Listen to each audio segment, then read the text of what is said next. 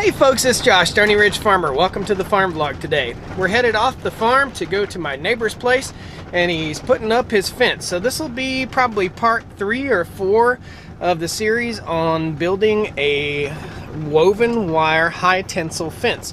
So we're going to go up to my neighbor's house, and he's going to show us how we stretch the fence out, how we nail it to the post, and we're going to give him a good hand and just learn a little bit about fencing. So come along today on the farm vlog. We're going to have some fun building fences. All right? Woo!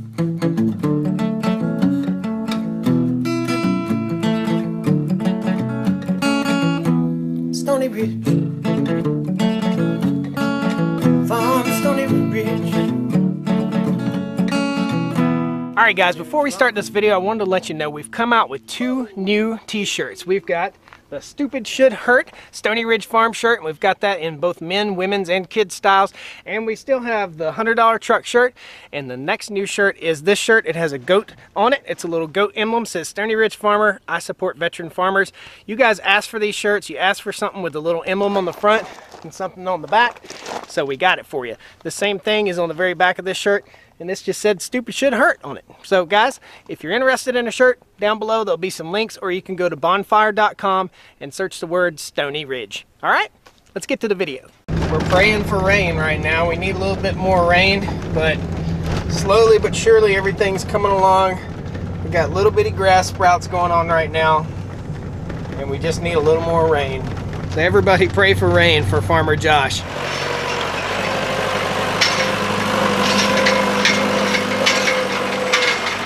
So guys, we're over here at Brian's, and we're going to go ahead and get started. We'll show you the apparatus that holds the wire in place, and we'll show you how we splice them together. We'll show you how we stretch it. We'll show you how we nail it to the post.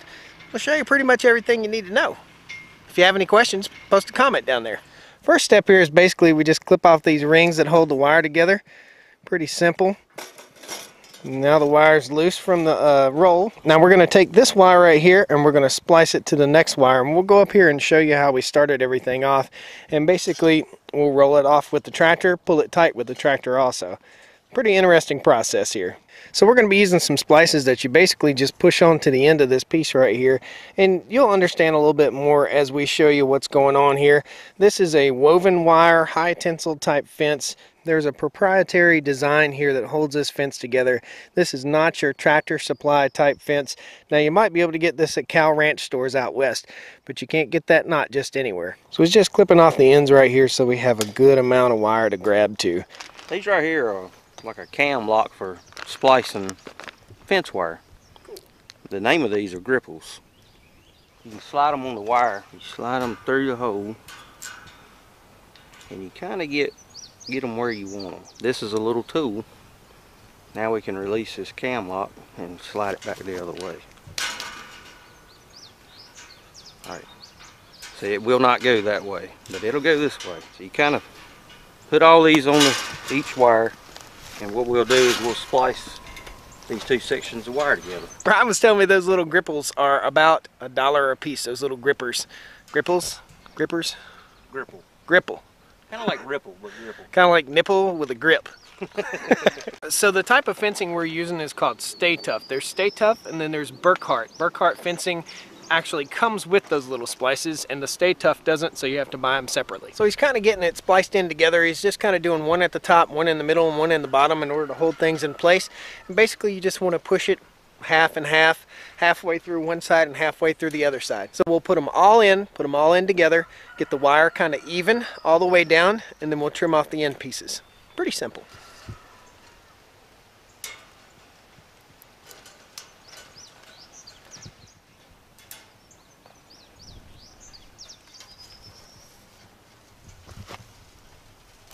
If we didn't have these little push type connectors, we'd have to take the crimpers and crimp each one together, and that would be a real struggle. So these make life a whole lot easier for us when we're splicing a section of fence. Okay, so the gist of this is the first post is your basic tie-on post. So we tie on and nail firmly to that post.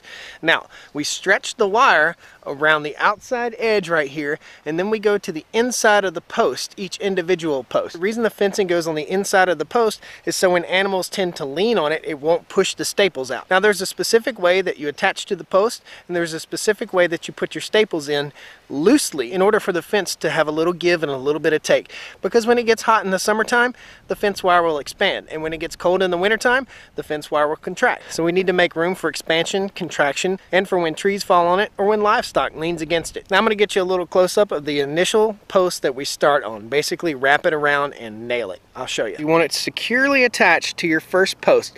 So we put a staple in here, and Brian's come around. He said don't focus too much on his job right here, but we come around and wrap it all the way around this post, nailing in the joints right here so that it holds it nice and firm and steady. And you're going to be pretty impressed about how we stretch this with the tractor. So this comes in 300-foot rolls, I do believe, and we'll stretch it on out basically in 300-foot sections. Pretty cool. It's a good thing I'm here to help Brian, because I'm going to say each roll of fence weighs about 250 pounds or so, maybe a little bit more. Now that we got our splices on, we'll splice one spool to the new spool. What we'll do is we'll crank the tractor up and we'll drive a distance. We may drive half a roll or drive down to the next H brace. And when we get ready to pull the fence tight, we'll swing this bar around. This bar swings in place. And then these, we'll turn these out from this side, screw them in through here, and we'll clamp this fence tight. And once we got the fence clamped, then we'll ease forward a little bit with the tractor, get it real tight. We'll lock the brakes down on the tractor, and then we'll start stapling the post.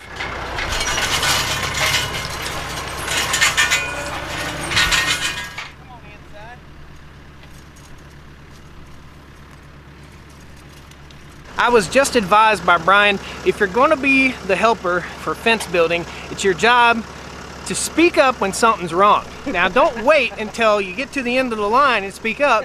Speak up when something's wrong. So it was actually my fault that he pulled the fence wrong, right? That's right. I put my tool belt on for the first time in about 6 or 7 months since last, I guess, fall or late summer. Had to take a little notch out. Evidently I'm getting a little more girth. I call it girth or leverage, but other people call it fat. There we go. Yeah. Woo! Got my trusty Cobalt framing hammer here. It's got a little magnetic tip right here, so if you're putting nails in for framing, you can put your nail right there, boop, and get it started without having to hold it. Nice to have. So let's get down here and we'll help Brian, and we'll start nailing up some fence here in just a second, as soon as he gets it stretched out the way he wants it. It's his job, he's the boss, so I'm just here to help. But hopefully we can learn a whole lot from him, and you can learn a whole lot from him, and when we get ready to build our fence, we'll know a little bit more about it. So you see how he's tightening this thing down here. It's just basically crimping down on the wire, and then we'll start pulling to stretch it. It's gonna be cool to watch.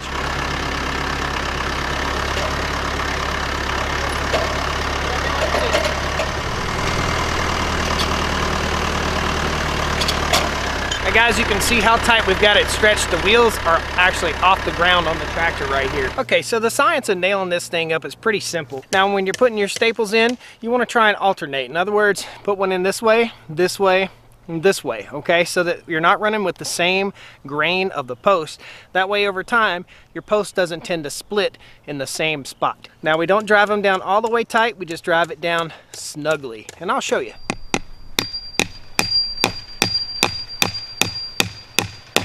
Now we'll go along each one of these line posts and just basically start slinging staples, just start getting it done. Then as we work our way down, we'll pull out more wire, tighten it up, staple it down. Pull out more wire, tighten it up, staple it down until we get all the way around the other side of the fence. Pretty cool. Now you don't want to put your fencing directly on the ground, probably leave a gap just about like that. That way you don't get that moisture from the ground that rots your fence from the bottom. This fencing will last for years and years and years, probably a 50 to 60 year fence. On the posts that are out here on the line, not the anchor points, not the H braces, we want to nail on a horizontal piece of wire. Now on the bracing, we want to nail through the knot in the wire. So check out this staple. This is a fencing staple. It has barbs in it so it doesn't back out. You want to make sure you get fencing staples when you're building your fence so that it doesn't back out. Whew, it's hot.